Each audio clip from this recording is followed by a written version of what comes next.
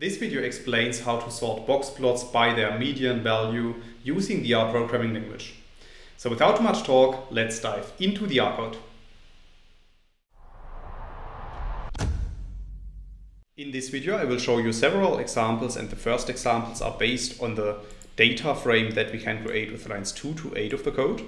So after running these lines of code, a new data frame object is appearing at the top right, which is called data, and we can print the first 6 rows of this data frame using the head function, as you can see in line 9 of the code. So after running this line of code, our first 6 rows of the data set are returned at the bottom in the RStudio console, and as you can see, our data frame contains a values column which contains numeric values and a group indicator. Now, if we would like to draw these data in a boxplot using base R, then we could apply the boxplot function, as you can see in lines 11 and 12. So after running these lines of code, a new boxplot graphic is appearing at the bottom right. However, you can see that at this point our boxplot is ordered based on the names of the different groups. So let's assume that we want to sort our boxplot based on the median values in the boxes. Then we first have to reorder our data, as you can see in lines 14 to 17 of the code. So in these lines of code, I'm using the with function in combination with the reorder function and the median function. So after running lines 14 to 17 of the code, a new data object called group order is appearing at the top right. And we can print the content of this data object by running line 18 of the code.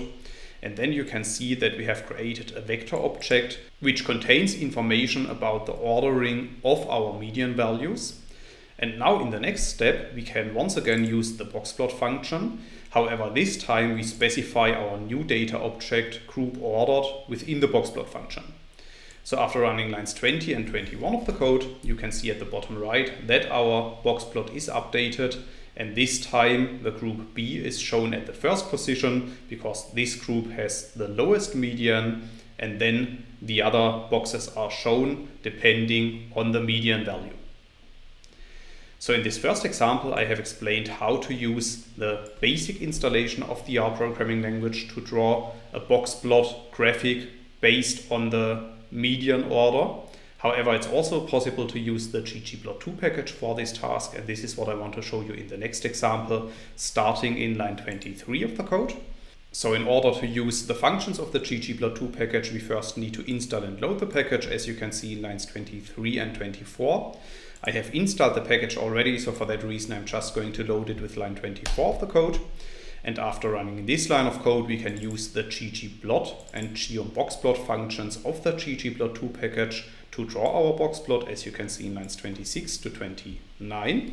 So after running these lines of code, a new boxplot graphic is appearing at the bottom right, which shows our boxes grouped alphabetically based on the group names. Now in the next step, we have to create a new data set with ordered boxes.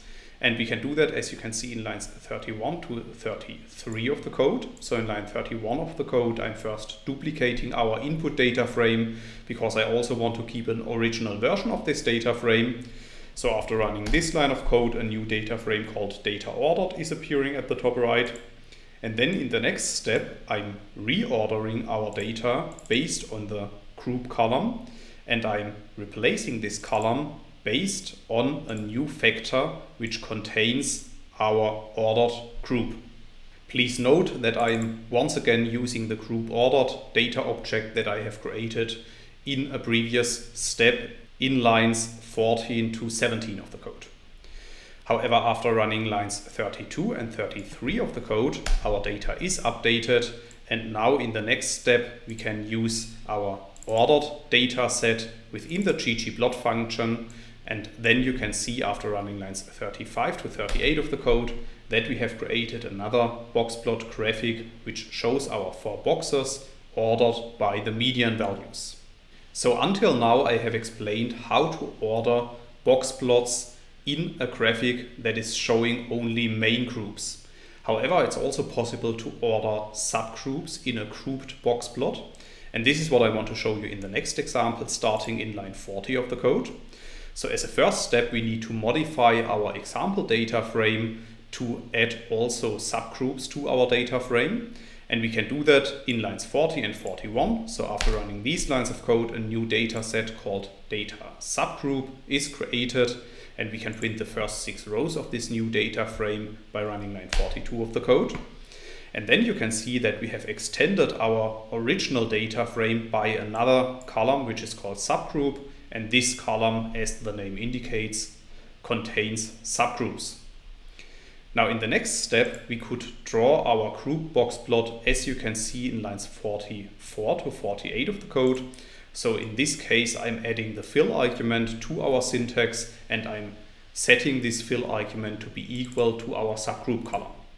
So after running lines 44 to 48 of the code, you can see that a grouped box plot graphic is appearing at the bottom right. And you can see that at this point, all the subgroups within our main groups are grouped alphabetically from A to E. However, let's assume that we want to sort each of these main groups individually, so that within each main group, the subgroups are sorted based on the median value. Then we can apply the code that you can see in lines 50 to 60. So in this case, I'm once again using the ggplot function to specify our data set and our group and value columns. However, then I'm using the fill argument to reorder our data based on the median value. And then on top of this, I'm adding the different groups. So after running lines 50 to 60 of the code, you can see at the bottom right that our plot is updated. And this time, each of the main groups in our data is sorted based on the median. So for instance, the lowest median value in the main group A is shown in the box E. However, in the main group B, the subgroup E is showing the second highest median. And for this reason, the red box is shown at the left side of the main group A. However, it is shown at the right side of the group B. So in this code, I have shown how to order the boxes based on their median values within each main group. So until now, I have shown you how to order the boxes in a box plot based on median values. However, it's also possible to order other types of graphics with similar syntax. And in the next examples, I want to show you how to order the bars of a grouped bar plot based on their mean values. And we can do that, as you can see in the following lines of code. So first we need to create a new data set, which is calculating the mean value for each subgroup in our data. And we can do that using the aggregate function, as you can see in lines 62 to 64. So after running these lines of code, a new data set called data aggr is appearing at the top right. And we can print this data frame at the bottom in the RStudio console by running line 65. And then you can see that we have created a new data frame which contains our groups, our subgroups, and the mean value that corresponds to each of the subgroups. Now in the next step, we can use these data to create a ggplot2 plot using the ggplot and geom_col functions. So after running lines 67 to 71 of the code, you can see that we have created a grouped bar plot. And within each main group, you can see our 5 subgroups. And you can see that at this point, each of the main groups is sorted the same way. So from A to E.